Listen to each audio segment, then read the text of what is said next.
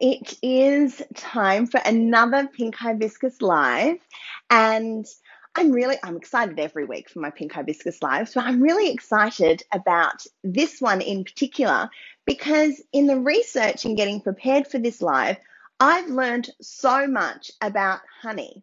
So tonight we are speaking to Fiona Moffat from Rosebery Honey, who is a backyard beekeeper and has basically transitioned from the corporate world into, keeping bees in the backyard and producing the most delectable honey. I'm a huge honey fan. I'm allergic to bees. So I'm scared of bees, but I love what they produce. And I always knew that there was so much more to honey than it just being super delectable on crumpets and in tea and all of that sort of thing. But it's not until I did some more research that I found out just how amazing this product is. And it's not just honey that bees produce that is amazing. There is another substance that we're going to chat about. I'm just adding Fee now to our live. So Fee's going to talk to us about her experiences and also how amazing honey is. Hello, Miss Fee. Hey. Look at you. Stunning Hello. hair. Hello. Thank you. And is my lighting okay? You can see me all good? It is. Yeah, I probably maybe angle the camera just a little bit down so that we get more of a face. I'm loving the background. Are you in the backyard? No. Gorgeous. No, it's my plant obsession. So your plant obsession. Begonia maculata.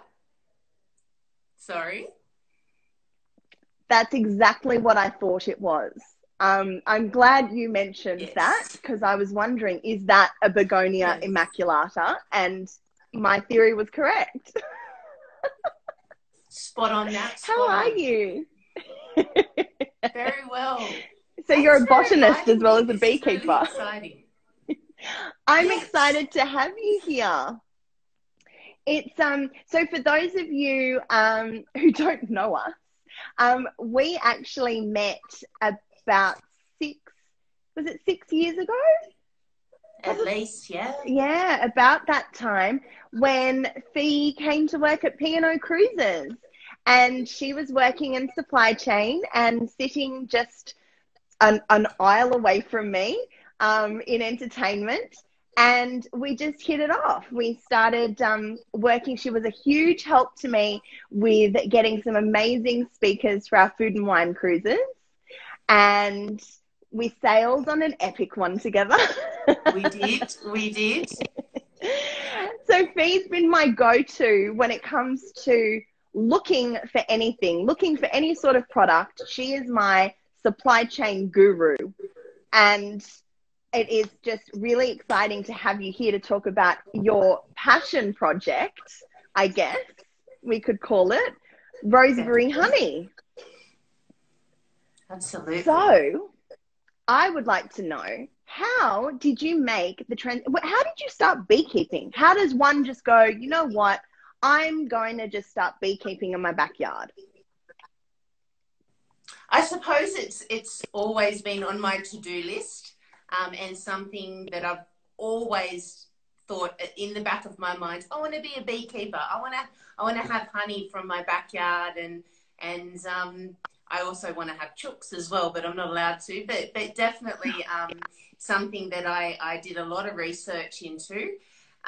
Michael, my other half, purchased this place about 30 years ago, and the previous owners had beehives.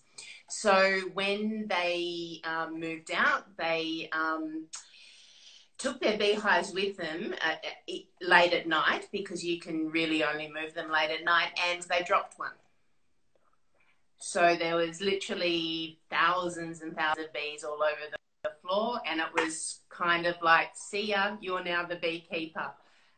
So it was actually Michael who got me into beekeeping. Crazy stuff. That's and like that's my how it started. nightmare right there. I've heard. So he had bees on and off over the years, and just had one or two hives, and it just sort of it started from there. He did do a lot of overseas travel at the same time, so the bees, you know, he had them, and then they would swarm, and then he would you know, get new bees, and when I moved in about 10 years ago, it was, just a swarm turned up, which a swarm is like usually the football-shaped cluster of bees that happened in spring. And So I like said, in My Girl, gee, it would be like, great to... Yes, yeah, totally. And he goes, well, I've got some beekeeping equipment in the top of the garage, and that was it. We rescued the swarm that was off the rose bush, I think it was at the time, and it really started from there. Yeah. So how do it's you only a rescue hobby, a swarm? So in Oh, sorry, I think there's a delay. spring, we're right now. We're good. I just think there's a delay in so it sounds like I'm speaking over you. I'm not meaning to. Oh, okay. So in spring, basically a colony of bees, which consists of one queen and queen bee, and 90% female bees, and then a 95% female bees, and then a drone, then some drones, which are the male bees. They basically, and from the existing colony, for various reasons. It can be congestion or a failing queen. And basically they look for a new home, and that's where I come in and catch them, save them, and give them a new home. So that's what happened. It wasn't something that I, you know, purchased a colony. It just started from there. And so, and now you're saving bees and saving hives from other properties as well? Yeah, so there's a lot of beehive. I mean, there's been an increase in urban beekeeping, so definitely in Sydney, which is wonderful to see. But each spring, that colony, one colony becomes two, so they can end up in crazy places. So whether it can be on windscreens of cars or buildings or compost bins. Just weird places that they consider home, or temporary home, and that's where I come along and save them before the pest guys come and spray them or kill them, and then give them a safe home. So I'll rehome them. Yeah. So how I'm trying to visualize. So because I think it was on Instagram. Was there a swarm or a hive? I guess a swarm. I'm using the wrong terminology. Like in the wheel of a car. Was that there was like? Yeah. So that was down in Darlinghurst, and that was near one of the art universities, I think, and it was a colony that had lived happily in a wall, in a brick wall, and then they spring came, they decided to split, and so the queen took off with a certain members of her colony, and looked for a new home, and that's where I came along. I had the call, because I'm a swarm collector, like a Ghostbuster, but I'm a swarm collector. I love it. And I come along and scoop them up basically and give them a new home, a safe home before the car reversed or went forward on them and squashed them, or, people call the police, people call the fire brigade. Eventually it gets back to a beekeeper, and that's where we step in and save them, rescue them, and give them, a safe home. Wow. I have the Ghostbusters theme like in my head now. It's like, who are you gonna call? Fiona Moffat. It's just gonna play now in my head Yeah, for like the rest of the the rest of the I'm live. all right I with want a that. video. I want a video of you coming in your gear, you know, Yes. like saving the day. That is amazing.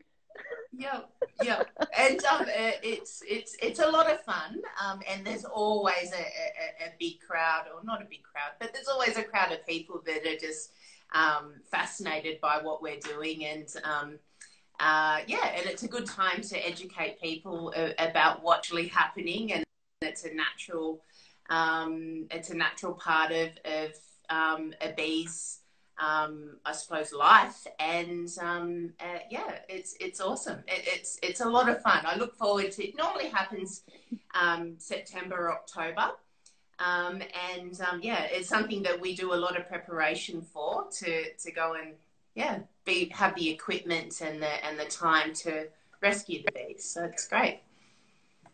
Wow. So speaking of bees' lives, I feel like this needs to be added to your business card. But can you explain a little bit around why bees are important to the environment? Because there's been a lot of talk about this over the past few years. It's something that I don't personally really understand. I'm just so scared of them. So I would love to find out more. Sure. It's probably got a lot to do with food security, which is a really important topic at the moment. So without bees, our lives would look extremely different. We think COVID and the isolation was a bit tough on us. Without bees, we have no coffee, we have no chocolate, we have no cotton, we don't have a lot of things. So that's ultimately why they're important for food security, to ensure that we have enough food. So without bees, pollination looks a little bit different. We rely on humans to hand pollinate, and also, I mean, honey's amazing, honey's delicious, honey's so important to us, and it never goes off. So it can I forever know, and I ever discovered and that ever. Like recently as there's no other well. food source. Yeah, Yeah, well, Nick yeah. was So saying earlier that apparent. Oh, sorry, I was just you go. no, I finished. All good. Yeah. So Nick was saying earlier that there was an Egyptian tomb that was found to contain a pot of honey, and they said that you could eat it now. It's thousands of years old, and yet you could still eat it. It's absolutely amazing. I love Ainsley has just jumped on and said, "No chocolate without bees. Give me a hive ASAP." Yes. So true, Ainsley. Yes. Yeah. Or coffee. Yeah, I had, I guess I just didn't understand because I think as someone who has had a fear of bees for so long, and I love honey and appreciate honey, I guess other people would have as well, just not thought about a world without bees. I think I was telling you on the phone a couple of weeks ago that I don't know if it's a sign or a bad sign or bad juju, but everywhere I move, the only bees that I find are like either dead bees or they're dying, like they're crawling on the floor dying. So I'm like, is that Mm. because they know I don't like them? Or is there something that I can do? Not that I don't want to attract them to my house, but is there something? What are they looking for? Why are they coming to my backyard to die? Really depends on the season. So if it's really hot in summer, they're probably looking for water. Yeah. So it's important that we put some. I have a bird bath out the front, and I happily put champagne corks in there. Collect the champagne corks, put them in there because bees can't swim. And so Oh, they float on the floating champagne corks and collect water. So they can use that water back as take it back to the hive and use it for make their little air conditioning system to cool down the hives. Yeah, so it could be that, unless they've been sprayed, which is a really, really sad sight to see. Usually they have their little tongues out if they have been sprayed, and that's the end of their life. So, you know, if there's, you know, a little straw out the front, that's unfortunately, you know, could be from neonicotinoids or some sort of spray. In the summer, they when they're foraging a lot, they're really exposed to the element, so yeah, it tends to shorten their life. So it could be for a variety of reasons. That's a great idea, though. So in order for us to help the bees, we can put bowls of water out with champagne corks. Great reason to drink some more champagne. and that's something that we can do. Is there anything else we could do? Plant flowers, lots of flowers, colourful flowers. If you've got a herb garden or a veggie garden, let it go to seeds. You know, let the flowers bloom, let the bees come and forage for nectar. Put water out. Don't use neonicotinoids like Roundup, those harsh sprays. And if you do come across a swarm, September or October is peak time for swarms, call a beekeeper. We will happily, ding ding, beekeeper fee, come and collect the swarm. And usually we do it for no cost as well. So we will happily do it, especially if it's in our vicinity, and rehome them. And do you know what? 9 times out of 10 we'll go, here's a jar of honey when it's when that swarm is produced, just as a thank you. Oh, wow. Well, Ginger Beats has just asked if beekeeping is a possible career option. And she said you're in Rosebery, so it's very urban. It is very urban. So for me, it's not. It's only a hobby. I would love to have it as a full-time job, but it is seasonal at the same time. But there's definitely full-time beekeepers. Commercial beekeepers generally have about 100 hives. Yeah, definitely career options. There's a few courses that Tokau College do, which is up in Paterson, near the Hunter Valley or in the Hunter Valley. And that's a good start if you want to progress into a commercial beekeeping career. Wow, okay. And yes, cheers for the bees, Castaneline. Yes. And the Guilty Diner. I'm all for Cass. more champagne. Well, there you go. Drink more champagne, Hayden, and then pop those bowls out with water and float your corks to save the bees. Yep. You can also get those big foam noodles, and you know the foam noodles for the pools, those colourful things. You can also chop them into like a salami, and float them in your in a bowl of water or something, and they'll also float on them, or a bowl of marbles with water. Lots of things you can do. Just think of a little insect that can't swim, and they need to lots of options there.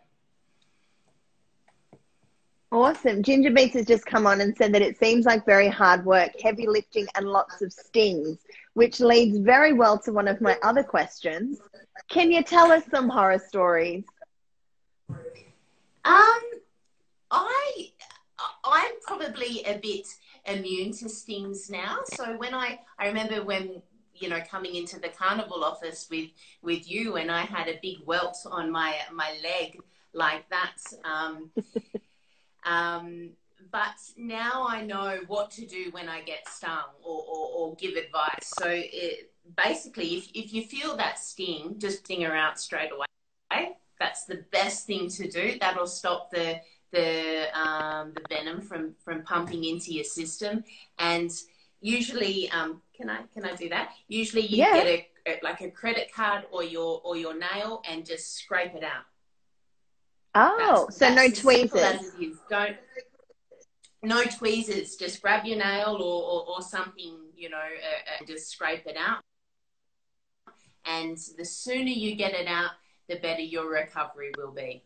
But I have been stung. Oh, wow. I do like to push my luck when I go into the beehives. I don't always wear protection, and getting stung on the face isn't great. So I normally do puff up, or, you know, get a few, you know, lose my sight for a couple of days or something like that. But that's only because I've been down the back, haven't had a mirror to pull the stinger out, and just my neglect, my fault entirely by not wearing the proper protection. So I've got my suit. That is great advice. Oh, really? So, yeah, our suits are pretty industrial. They've got many layers of I don't know if you can see that, of mesh and protection. And we wear them for a reason. But then there's a lot of people that don't wear don't wear bee suits or beekeeping suits, and just rely on smoke and moving slowly and calmly and that. Yeah. It looks so old-fashioned, like a kind of old, you know, horror movie, picnic at Hanging Rock type, you know, out with the beak. I'm going back to the whole horror, aren't I? I really need to let that go. My girl did a number on me when I was a child. Yeah, that was sad. We also wear gloves, which these look like they're filthy, dirty gloves, but it's actually propolis on the gloves, which is, so these are leather gloves, but this is all propolis, which is the antibacterial product that the bees produce. So we might look like we're dirty, but we're super clean, us beekeepers. Well, we're going to talk about propolis a little later on. Ginger Beats has just mentioned the focus on local production at the moment, and perhaps local businesses might be interested in buying your honey. So why don't we jump across to Rosebery Honey, and can you tell us about the unique way that you actually sell? Sure. So I have an honesty system. I grew up in the country, so I've always been a big fan of buying produce at the farm gate. So whether it's flowers or watermelons or oranges or anything like that. So just decided to replicate that into the city. So we have the honesty system out the front of our house. We fill the jars up. We have an honesty letterbox so that people put the money in, and we've sold lots and lots and lots of jars, and every single jar is accounted for, which is amazing. I really believe in giving people the opportunity to do the right thing, and they've proved us right. Sometimes we might be missing $1 when we count the money and reconcile it against the jars, and 5 days later we'll get an envelope with 20-cent pieces in them, making up the $1, going, sorry, I was short, or we find it in the bushes. So it's lovely. I live in the most amazing suburb in Sydney that really are honest and love the honey, love the bees, and it's great. So it's a stand that we put out. People help themselves and put the money in the letterbox. That's it. It's awesome. It's just amazing. I love how old school it is, and how it really does sound like it brings a community together. You know, I want to live in Rosebery. It's wonderful. Ian just asked if you sell online. So no, Ian, she just sells via the honesty stand. And if you, when we finish the live, if you go to the post on our Instagram page and scroll across, the one with Fiona's photo on it, advertising tonight, scroll across too, and you'll see the honesty stand there. And there's heaps of photos on the Rosebery Honey page as well. It's just gorgeous too. This beautiful kind of antique table. It's phenomenal, and you sell out all the time because I haven't had any for years. All the time. I don't think I'm popular with the Rosebery community at the moment because they're all wanting more honey, especially during COVID and to get them through the flu season in winter. But we just don't have any at the moment. There could be a small amount in the hives, but we need to leave it for the bees to use as their stores over winter in case there's no flowers in bloom. But it's unlikely. But when I do open up the lid, it will decrease the temperature. And the bees don't like it too cold. They need that same temperature all throughout the year. So unfortunately, I can't even lift up the lid. But come September, October, November, right through to April, heaps of honey. Yes. Well, it looks like Tam5 said it's worth the trip to Rosebery. And Trudy, I agree with you. Rosebery honey is delicious. It is the best honey I have ever tasted. And on that note, there's so many different types of honey. So how do you plant certain flowers to make it taste a certain way, or can you explain the different types of honey that are available and why? Sure. So we have what I call a multifloral or polyfloral honey. So the bees in our backyard fly within 5 kilometres of the hives. So they can forage on literally thousands and thousands of different botanicals. And that's what gives it the unique flavour. So it changes from batch to batch depending on what's what's flowering at the time. So, I do get people go, oh, have you got a Manuka honey or a red cum or an ironbark or something? But because of where the bees are situated, where the hives are, it's really up to the floral diversity in the area. If it is an ironbark, that's likely to be in a very rural setting, rural and remote setting, and therefore they forage on just that flower or that botanical. Yeah. So why is Manuka honey, the one rated as being the best?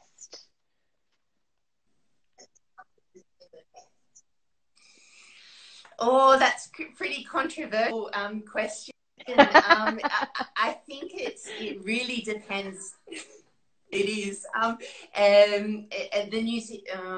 It just has very special properties, basically. Super, even though, raw honey and urban honey and monofloral honeys all have very special properties, but Manuka is they've done a lot of research and proven that it can help with wound healing and all a variety of health properties. Yeah, so a lot of research has been done into Manuka honey. So earlier you mentioned the propolis on your gloves, and since we chatted a while ago, and actually a long while ago, and you mentioned propolis, I have been delving deep into what it actually is. So it's another substance that bees produce that is kind of like a resinous substance, right? That holds the hive together. I've written notes so I don't get it wrong, and it acts as yay! Here's some I prepared earlier. Just so happen I have some propolis here. As you do. Yeah, so that's a ball of propolis basically from our hives. Wow. It's kind of magical because it's antibacterial, but they're also conducting studies on using propolis in cancer treatments and cancer prevention. That little ball of magic. Thank you, bees. Absolutely. And it smells like honey or beeswax, but just that little bit more sour. And it's very, I mean, it's quite cold in here now, but they use it as, so it's quite squishy as well. So does So it sit? That's just some propolis.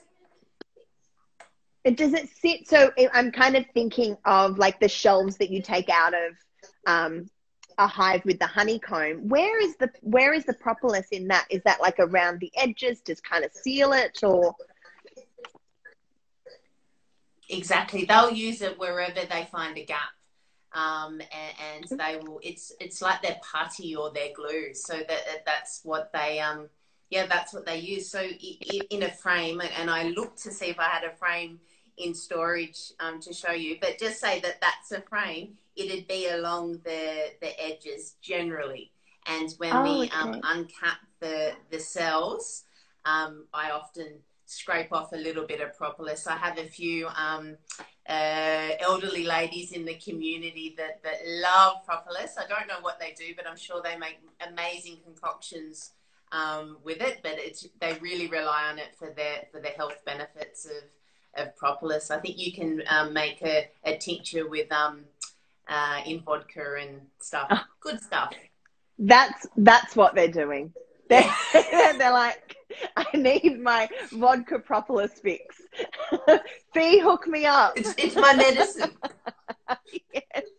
Just taking my evening tincture. Exactly. And it's they love it. They come knocking for propolis, definitely.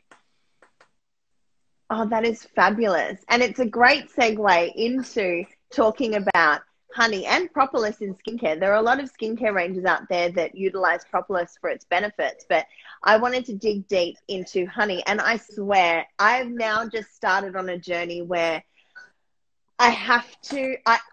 we need to collaborate. I really, really would be so interested. And yes, Ginger Beats, you've just come up and said that my products are vegan. And how do I sit with bees? Well, I don't use honey or honeycomb or any derivatives in any of my skincare. But I'm interested in looking into it and looking into how it could be done ethically, if it could be done ethically, and whether it would align with my values. So that's literally what I'm looking into now. So thank you for that question, Ginger Beats. It's exactly what I was doing research on today. But honey is there are so many benefits. It's antibacterial, antimicrobial, it's moisturizing, it's age-defying, it's great for fine lines and wrinkles. It has got such a huge heap of benefits that you really can harness, and you can harness yourselves by making up some little DIY skincare products like masks and exfoliants. Queen Cleopatra and Nefertiti used to use honey in their milk baths, back in the day. And the evidence of honey use goes back thousands and thousands of years. And I found out something very interesting. Did you know that the term honeymoon actually comes from the ancient Egyptians? They used to make hot honey-based beverages for a month. Every day they drink them for a month after someone got married as a good luck kind of thing. And that's where the word honeymoon came from. Wow. No, I didn't know that. That's amazing. It's so random, but they've seen evidence of bees and hives in hieroglyphics found in ancient Egyptian burial tombs, and it was one of those things where once I opened the the door, I just like plunged deep into the rabbit hole of honey.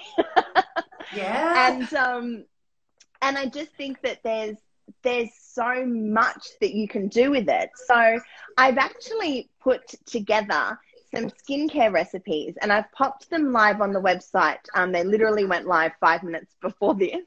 So I'm going to walk you through some. You can tell me what you think because we're all going to learn very soon that you're a skincare aficionado. So, but don't worry if you don't have a pen and paper, because you can head to pinkhibiscus.com.au, just click on blogs and then skincare tips and rituals, and all the recipes are there, along with some of those fun facts that I just shared. Ginger Beats has just said that Eastern Europeans have been drinking honey wine for millennia. Slovakians drink medovina, like the Germans drink mead. There you go. My goodness, Ginger Beats, you're a wealth of knowledge. Thank you for joining us. I just need to show you this amazing product that my beautiful friend Tammy made me for my birthday from Rosebery Honey. Yeah, it's amazing, and I'm sure that you've got more information, but it is just such a gorgeous skincare. Beautiful ingredient, anti-inflammatory, and all of that. But that's your area of expertise for sure. I think that we both know you have a very big finger dipped in the skincare pot too. So I've learned so much from you over the years about skincare. It's fantastic. I love it. But where you say it's anti-inflammatory, something that is super simple, and all the recipes that I put together are utilizing raw honey. So actually, in saying that, Fee, could you explain what raw honey is and how it differs, and can we just get it from the supermarket if Rosebery honey's out of stock? Yes. Yeah, so there is a few lines in Coles and Woolworths at the moment with raw honey. So I think Beechworth is doing some. Capilano, I think, also have a raw honey range. So it just basically means it's not heat treated. The beauty of buying from your local beekeeper, which I'm sure there's local beekeepers in every suburb, you've just got to find us. And we basically extract, we don't heat treat our honey, so it keeps all those amazing properties of the honey there, instead of, pasteurizing it and doesn't make it as potent as what it could be. Yeah, so raw honey is what Rosebery honey is, and a lot of sell to people just means it hasn't been heat treated. So if honey can be, has no expiration date, why is it heat treated? Why do people do that? To, you see those squeezy, it's to make it more, first of all, it's to stop it from crystallizing, so it doesn't turn into a solid mass. And to make it more viscous to squeeze out of those squeezy bottles. And, some people, even some of my friends, Trudy Maloney, think that, when it crystallizes, it's no good. But you can return it back to its liquid state by gently heating it, like in the ideally, on a beautiful summer's day, put your crystallized honey outside in the sun, let it warm up naturally, and it'll return to its beautiful liquid state. But it's basically as a part of blending honey and to make it more of a liquid state. Yeah, so you can spread it or squeeze it or. Yeah. Okay, very interesting. Trudy, I'm with you. I thought that as well until I found out that there was no expiration date on it. Trudy now knows. And she's a big supporter of, she goes to the farmers markets and buys local honey from her area, which is awesome. Oh, that's fabulous. I need to search for, if anyone out there knows of local beekeepers in the Parramatta area, please reach out to me. I need to find someone. But back to the DIY skincare recipes. One of the easiest things that you can do if you do suffer from blemishes or bites. I woke up the other night, actually. I got bitten by like a repeat mosquito. I've still got the bite, numerous bites just underneath. It was very annoying. And what you can do is get a cotton bud and some raw honey And all you do is place it on the bites or the blemishes. And it will take the redness away. It will help with inflammation. And it's antibacterial. So it's fantastic in healing it. So that's number one. It's not really a recipe, but I had to pop that in. So number two, I put together a bit of an ISO skin mask, which was another very simple concoction that you can make using 1 tablespoon of raw honey, 2 drops of lavender, and 1 drop of tea tree oil. So what this is going to do, it's going to detox the skin. I know a lot of people were experiencing what everyone was dubbing ISO skin because they weren't getting out as much. They were probably eating a little bit worse than they normally would, getting into those snack shelves. And, you know, oh my gosh, I had a whole section of my pantry was just snacks. So this is really great for detoxing, purifying, but still maintaining the moisture in your skin, which is something that I preach whenever I can, because a lot of people would think that you need to get rid of all the oil and get rid of all the moisture to treat blemishes, and it's actually the opposite. So that's a really great mask for that. With all these masks, I recommend cleansing beforehand, cleansing afterwards, and then spritzing, applying eye cream or moisturizer as you normally would. And you leave the mask to sit for 15 to 20 minutes. It's a very interesting feel on the skin. It feels gooey. It's definitely not to be used as a sleep mask. No, lying down or touching anything with your face. But it really is so nourishing. A really great idea is to pop on this mask and then hop in the bath and just create an absolute beautiful self-care ritual. The steam will also help the mask penetrate the skin. And I mean, take a note out of Queen Cleopatra's book, wipe it off with a washer and let it stay in the bath, and voila, there's your honey bath, Queen Cleopatra. Beautiful. Sounds lovely. Sounds gorgeous.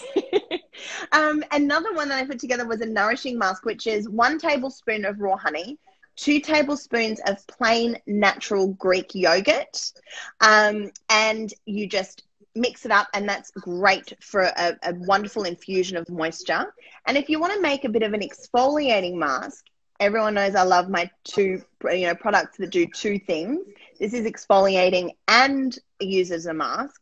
You can blend 1 to 2 tablespoons of oats, depending on how much of an exfoliation you want. So blend it until it comes down to like a kind of granular powder. And you mix that with 1 tablespoon of honey and half a ripe avocado. And when you apply it, rather than just applying it as you would a mask, you actually massage it into the skin to exfoliate, but then you let it sit for 15 to 20 minutes as well before wiping off with a warm face washer. So all of those recipes are at pinkhibiscus.com.au under blog and skincare tips and rituals. But you inspired me, Fee. Awesome. Love. It's there's also the. You go. There's the curly hair girl method as well, and they use which is a way of treating your hair and nourishing your hair, especially if you've got waves. And they recommend using honey as a conditioner. Really? A hair conditioner. So a deep conditioner where you put it in and leave it, and then I can't imagine how it would wash out of hair. Oh, I'm going to give it a go. I'll let you know. That's a great tip. Yeah. Yeah. And really there's a lot good of beekeepers that also, when they get stung, the first thing they do is put honey on, raw honey from their hives on the sting, and that can also take down the inflammation as well. I love that. And it's wonderful. And yes, heading into flu season, my nonna and grandmother, my nonna and mum, first step whenever I had any sign of cold, it was honey, lemon, boiling water, done, sorted. Yeah. Yeah. I grew up on apple cider vinegar, honey, and boiling water, or warm water. Yeah, that's a great blend as well. That's another fantastic product that has so many different uses. But let's jump across into skincare. I'm just wary of the time. And I know Instagram loves kicking me off because I talk too much. So we're going to head into the Pink Hibiscus Beauty Rapid Fire. Starting with, what is the best beauty advice you've ever been given? It's recent advice is to buy a silk pillowcase.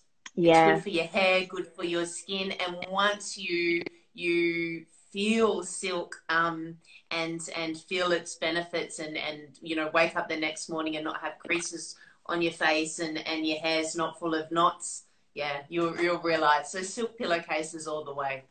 Definitely. It's amazing. You can, my style box actually has them. Naomi stocks them and has long been an advocate of silk pillowcases. And so we've got them now. And the thing that I love probably most is that I can have my hair done and I can sleep and I'll wake up and it just looks the same. There's no rubbing around. Your hair will look amazing tomorrow, Fee, because you sleep on a silk pillowcase. And I have a really good hairdresser as well. Yes, I have a feeling I'm watching earlier. What is the one skincare product that you can't live without? Cleanser. Definitely a foaming cleanser. I need to wash my face morning and night. I just can't. It's like brushing my teeth and it needs to happen. So cleanser, definitely. I need to get you to try lotion cleanser. I have to. Yes. I have to. I also use my my Pink Hibiscus spray all throughout the day because I work from home in air conditioning. So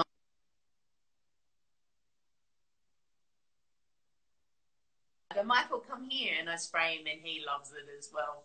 Oh, your rose quartz facial spritz. Love it. Love it. But no, I need to send you a cleanser. I want you to try it because I know you're a foaming girl, but it's going to be my mission to convert you to lotion. Yeah. Not necessarily to mine, just to a lotion cleanser. Just give it a go. What does your morning skincare routine look like? It's intense. It's cleanse. I cleanse twice, and I put serums on, moisturizer, different moisturizer for my neck. Put by Terry Baume de Rose. I spritz in the very end with the rose quartz to set everything. And just to give that little bit of extra hydration. So it's pretty intense. And then I a light makeup just so I don't look scary on daily Zoom calls.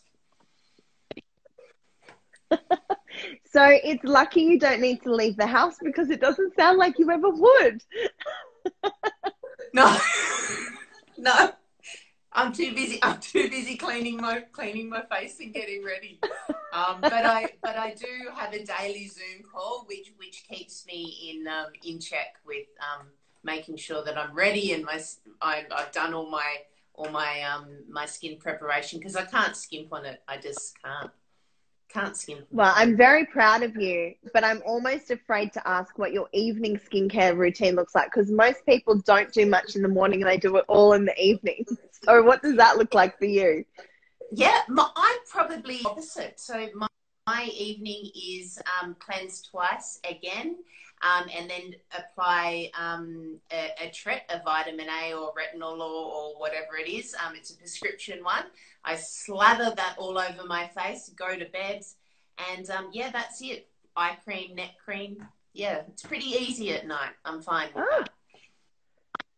There you go. It's the opposite. That's very interesting. I love it. I've never heard that before. So if we were to take a sneak peek into your handbag, what beauty products would we find? We would find by Terry Baume de Rose lip gloss, which is my little bit of victory. but it's also a necessity. Definitely Pink Hibiscus hand sanitizer. Thank goodness you made that before we went into ISO or just at the beginning. So I was lucky enough to get my hands on that. That's in my car and also in my handbag. And we've got a few scattered around the house as well. Viteri hyaluronic face powder. And that's it. That's it. I was expecting it to be so much more. No. It goes on once and it stays on. I also, yeah, that's it. That's it. Very cool. So, what piece of advice would you give your younger self?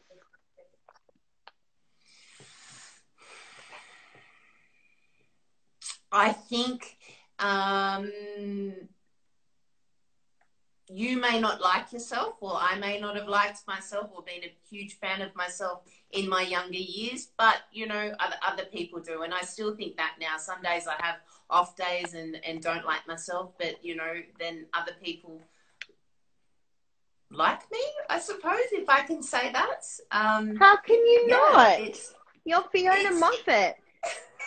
But it's just, yeah, you mightn't like what you see, but other people do. That's probably my advice. We're our harshest critics, and yeah, other people don't see our flaws like we do. That's so true. That's so true. I think that exactly right. We're our own worst critic. Nick actually said to me today that you are one of the nicest people he's ever met. Oh. So there you go.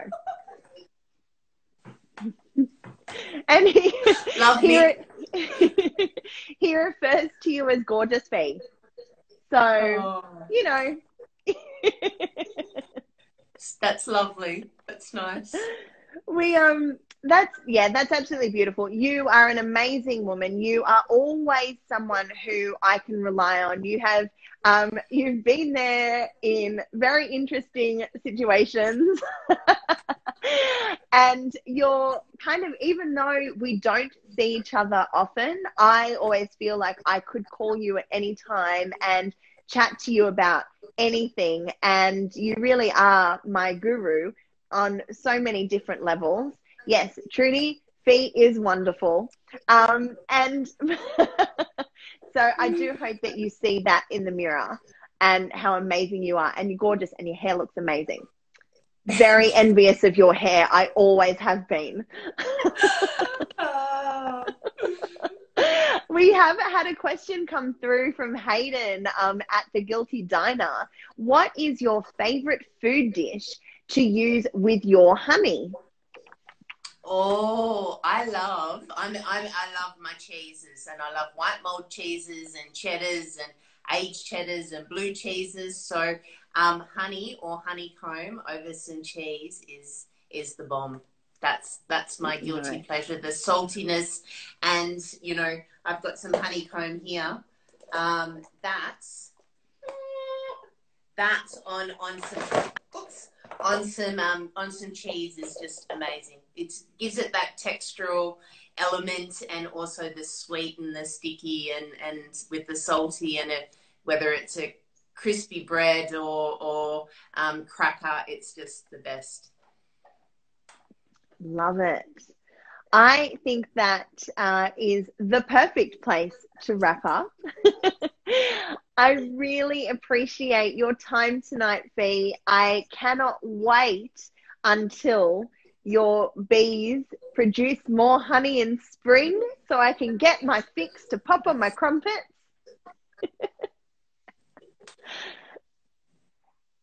And where can people find you? I'm at the hives are at Kimberley Grove in Rosebery in New South Wales. So we're about 4 k's from the city. But hop onto my Instagram or Facebook page, and I normally announce when we've got the honey about 24 hours or 48 hours before I go into the hives. We extract, and then bang, it's out the front. So the customers get the freshest most delicious product possible. So it normally goes from hive to sale within 24, 48 hours. So Instagram or Facebook. Well, I will definitely be keeping an eye on both of those, and I highly recommend everyone else does as well. Thank you so much for tonight, and thank you as well for getting me to head down the rabbit hole of all things honey. It's been fascinating, and I don't know if I would have done it had I not been about to chat to you. So it's been wonderful. And everyone check out at Rosebery Honey. We're going to pop this chat up with some more questions that we asked Fee onto the website within the next week. I do have a little bit of a backlog, but it'll go up within the next week. And if you do want to head to pinkhibiscus.com.au to access those recipes, I would love to see your recipes, photos, how you found them. Please share on Facebook, shoot me an email on Instagram. We'd love to see what you do with the masks and exfoliants. Thank you again, Fee, and we will speak very soon. Thanks, Nat. Thanks for having me, and thanks everyone for joining in. Thank Bye. you. Oh yes, thanks. Everyone's been very engaging. Yes. Love it. Thank you. Have a great night, everyone. Bye. Thanks. Bye.